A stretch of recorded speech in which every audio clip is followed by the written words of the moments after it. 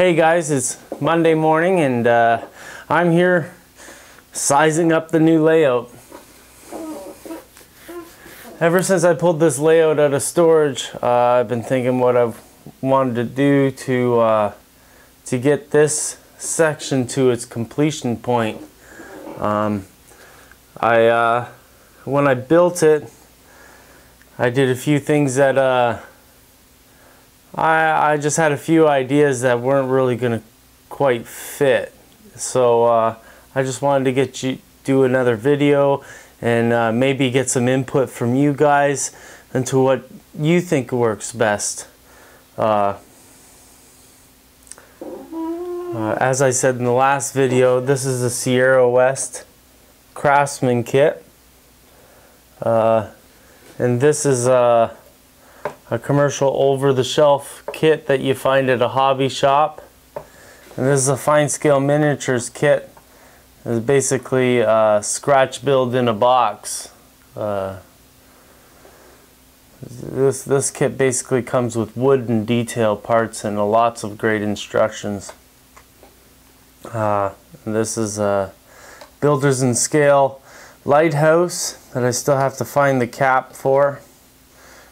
Cleaned off the rail, get the railing CA'd back into that.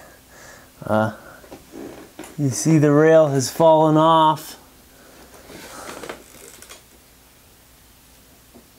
Right, it's just hanging on for dear life. That rail fell off because of a Canadian winter. If you didn't know already, crazy glue or cyanacrylate CA will its greatest enemy is freezing cold. If you crazy glued something and you can't get it apart without wrecking it, one way to get that thing apart is by throwing it into the freezer. That's proof. So let me zoom in here.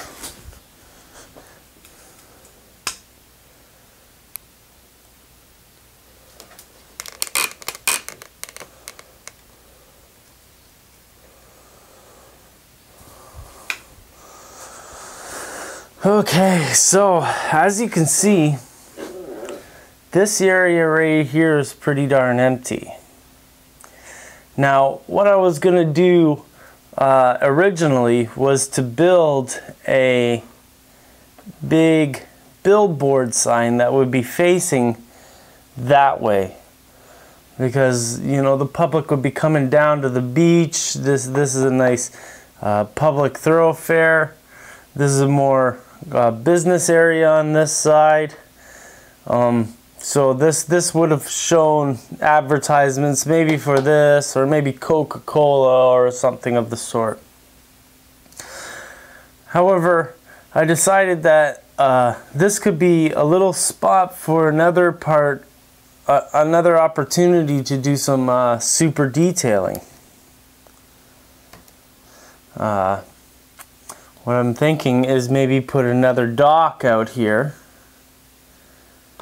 And kind of like this, and then in the background have the day-to-day busy working life of a laborer or a dock worker. Maybe a ship under construction, maybe just storage or materials, maybe a little shanty for some people who don't have a house and they work on the docks, and you know they basically live down here. So tell me what you think. Should this area, should I just put a billboard there and be done with it? Should I add another scene here?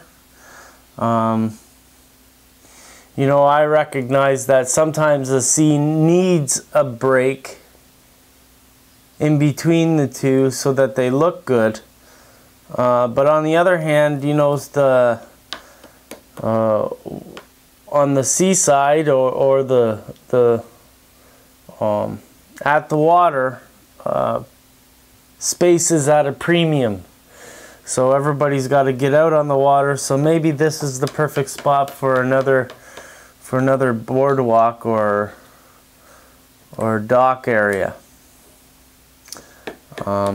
It's hard shell here, so it'll be hard to manipulate it, but I can get in there. Just to explain some of the things that I've done here, you see these rocks back here, they're carved out of the blue foam that's made.